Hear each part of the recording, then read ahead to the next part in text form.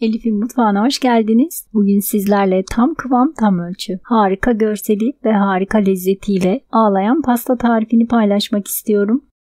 Çırpma kabının içerisine 4 adet yumurtayı alalım. Üzerine 1 su bardağı şeker,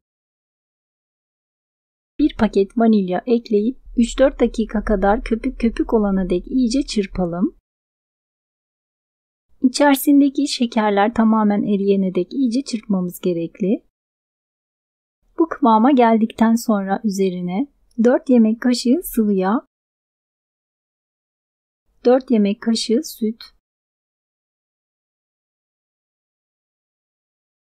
ve 30 gram 2 dolu yemek kaşığı kakao ekleyip tekrardan çırpalım.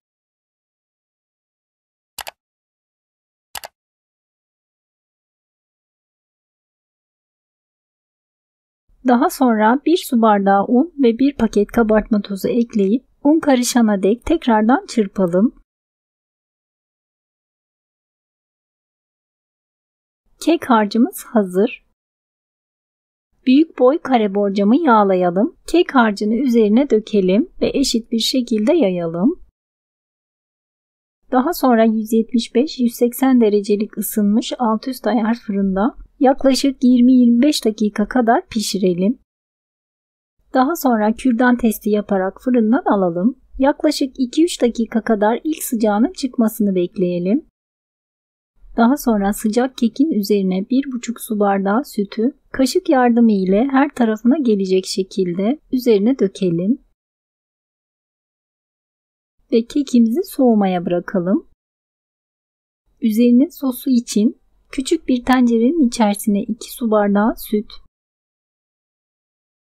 yarım çay bardağı şeker, 10 gram yaklaşık 1 yemek kaşığı kadar nişasta, tepeleme olmasın ve 1 dolu yemek kaşığı kakao ekleyip iyice karıştıralım.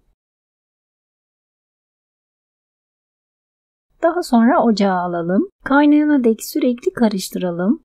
Kaynamaya başladıktan sonra yaklaşık 1 dakika kadar sürekli karıştırarak kaynatıp ocaktan alalım. Hemen sıcakken üzerine 100 gram ben sütlü çikolata kullandım. Sizler bitter çikolata da kullanabilirsiniz. İçerisine ekleyelim. Çikolatalar tamamen eriyene dek iyice karıştıralım. Bu aşamada kıvamı sizlere biraz sulu gibi gelebilir ama soğudukça kıvamını alacaktır, merak etmeyin. Sosumuzun üzeri kabuk tutmasın diye ara ara karıştırarak tamamen soğuyana dek bekletelim. Ayrı bir çırpma kabının içerisine 2 poşet toz krem şantiyi alalım. Üzerine 2 su bardağı soğuk süt ekleyip iyice koyulaşana dek çırpalım.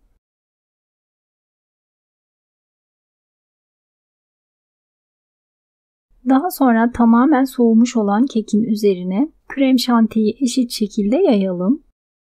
Bu aşamada kekimizin tamamen soğuduğundan emin olalım, yoksa krem şantiyi eritecektir.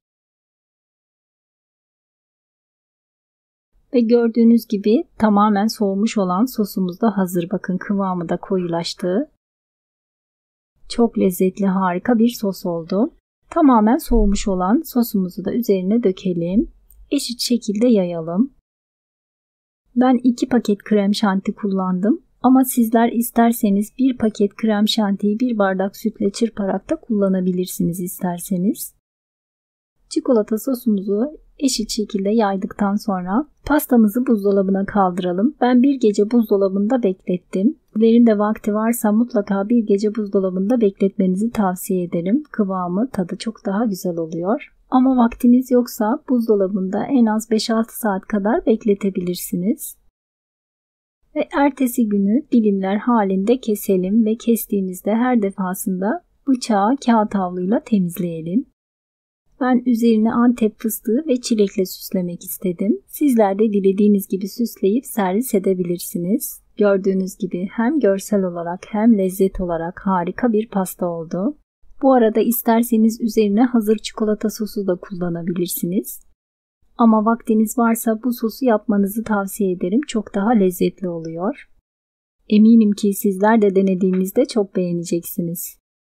Deneyecek olanlara şimdiden afiyet olsun. Beğeni ve yorumlarınızı bekliyorum. Videomu izlediğiniz için teşekkürler.